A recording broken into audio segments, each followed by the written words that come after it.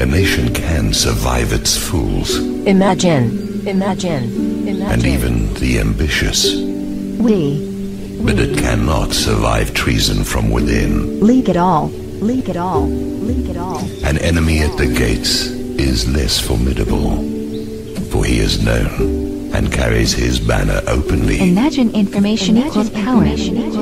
But the traitor moves amongst those within the gate freely. Imagine we purchase a USB drive. Imagine we take it to a workplace. His sly whispers rustling through all the alleys, heard in the very halls of government itself. Imagine we pretend to work late hours.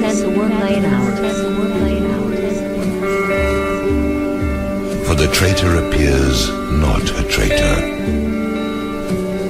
He speaks in accents familiar to his victims, and he wears their face and their arguments.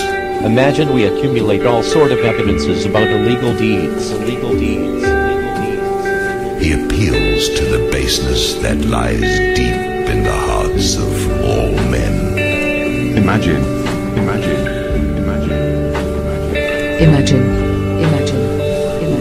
He rots the soul of a nation. He works secretly and unknown in the night to undermine the pillars of the city.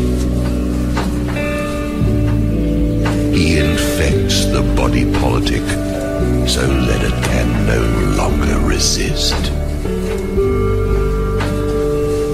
A murderer is less to fear.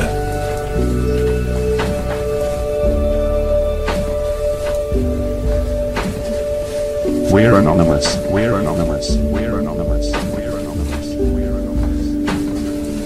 The traitor.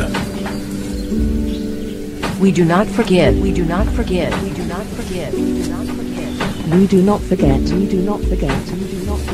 Is the plague.